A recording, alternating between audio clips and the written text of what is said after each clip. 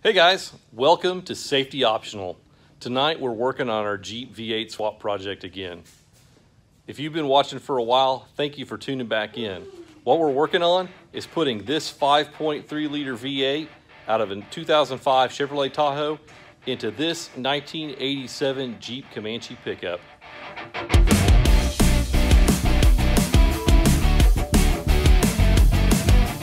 So tonight, we're working on the electrical and fuel system for this thing.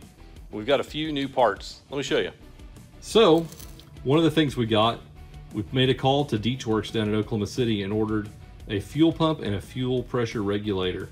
And this is what we got, but unfortunately the documentation was incorrect and we got the wrong size fittings for it. So we might not be able to hook this thing up tonight, but we might try to rig it up just to see what we can do.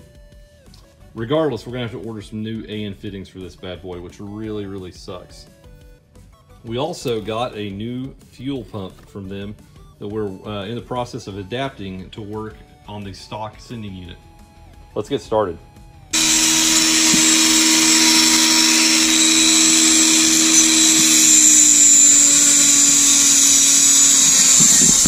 So right now Eric's modifying unit bracketry to be able to accommodate a new pump.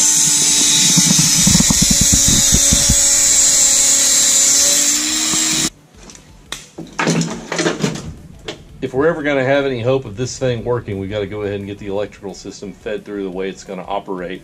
Then we can temporarily hook everything up. The goal is just to get this thing up and running, make sure we got all the parts here, everything works. Then we'll worry about taking it apart, cleaning, painting everything, and then getting everything squared away and bungeed or zip tied or however it needs to be attached, bracketry and all that stuff figured out. But the goal first is to make it run.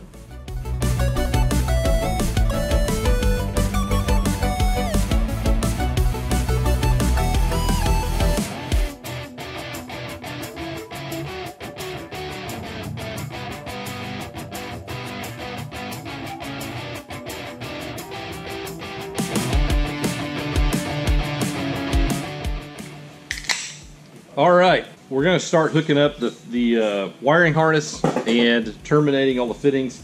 Even if we can't make this thing run tonight, we're going to power it on and see what we need to do to make that thing work.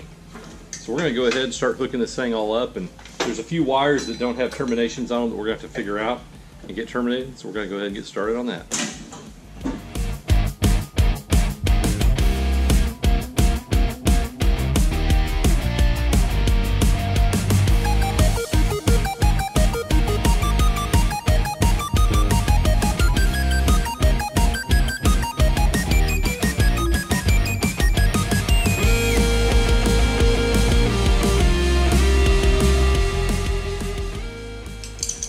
Well, there's a reason why we saved the old wiring harness out of the Tahoe. The plug that came on our new kit is the wrong plug for our alternator. So I'm going to get onto the wiring harness here, dig through, and find the right one. We're going to cut it off and we're going to rig it onto the new harness. And because we labeled it, there it is right there.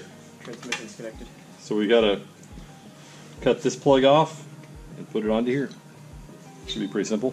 Well, I hope that the wires figure out which one is which, because these are both gray and those are colored. We'll be able to figure it out. All right, I know some people were wondering about how we were going to make the fuel system work on this thing. Here's what we've done. We're going to try this and see if it works. We've adapted a Deechworks DW200 fuel pump here, and it is hose clamped to a modified Jeep Comanche sending unit. And we've left enough clearance for the float to actually work, hopefully, so we'll know our fuel level. We've got the little pickup mesh screen on here, the pre-filter, and then the line runs up and feeds out the standard supply, and then we've got the return that goes down and dumps back into the tank. And then just temporarily we've clipped up the wires here and run them to the stock wiring harness. So we're ready to go ahead and drop this into the tank and get it set up ready to go.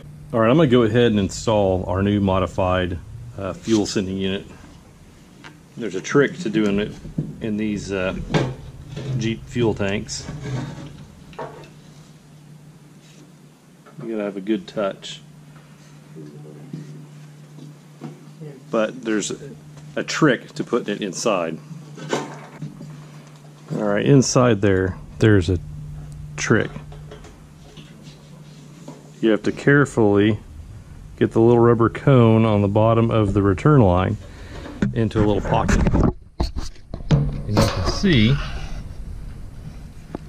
right in there where that cone goes into the receptacle in that little slosh pan. So you can see how the whole thing sits in there. So that's how you get your fuel sending unit in there. And then once you have that done, you can go ahead and get your O-ring in position. And then go ahead and get that seated in there. All right. This fuel tank is ready to go back in the truck. I'm gonna put it in. All right, we're making some progress tonight, but we're still a long way from getting this thing fired up. But let me walk you around and show you what we've gotten done. All right, up here under the hood, we've done a few things. We've gone ahead and mounted our battery cables. We still need to run a ground from here to the body, but we've got a battery negative, and then we've got a battery positive that runs down to this little box from the Tahoe and ties into our new harness. And then that runs underneath the engine where it comes over here and connects in to the alternator. And then we have all of the wiring harness plugged in temporarily. And we even got a new mass airflow sensor because we accidentally threw away the one that came off the Tahoe. So up front, this thing is pretty much wired up with a couple of tweaks maybe that we're going to need. And then up here we've also got from Deechworks an adapter to put on a normal hose barb type fitting onto the Chevy fuel line. So that adapter's on there, which is pretty handy. And then up underneath we've got some fuel system stuff happening. Let's take a look at that. So down underneath here we've got the fuel sending unit installed in the fuel tank, and we've got the fuel tank mounted back up in the truck. And we're just now sorting out how we want to do the fuel lines and the fuel filter. We're thinking maybe we're going to abandon the hard line that runs up to the front and just run flex for right now.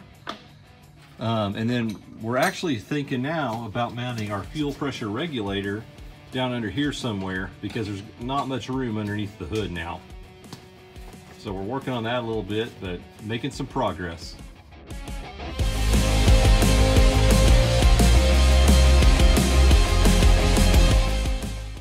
All right, while we were here just goofing off, I went ahead and cleaned up some of the dead, crappy wiring that was there from the original truck, just to get it out of the way.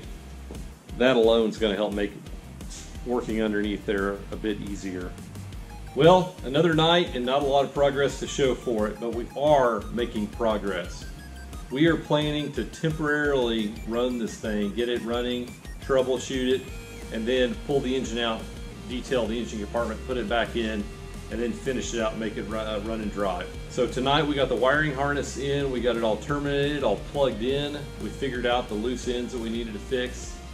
We also got our fuel tank done with our sending unit in there, and we've got our fuel system figured out. We just need to order a lot of new parts. And so in the next week, Eric's going to order some parts, and hopefully real soon we're back at it, getting this thing running. If you've stayed with us this far, I just want to thank you for watching. We appreciate every single view. Good night. Yeah. Thanks for watching. We'll see you next time.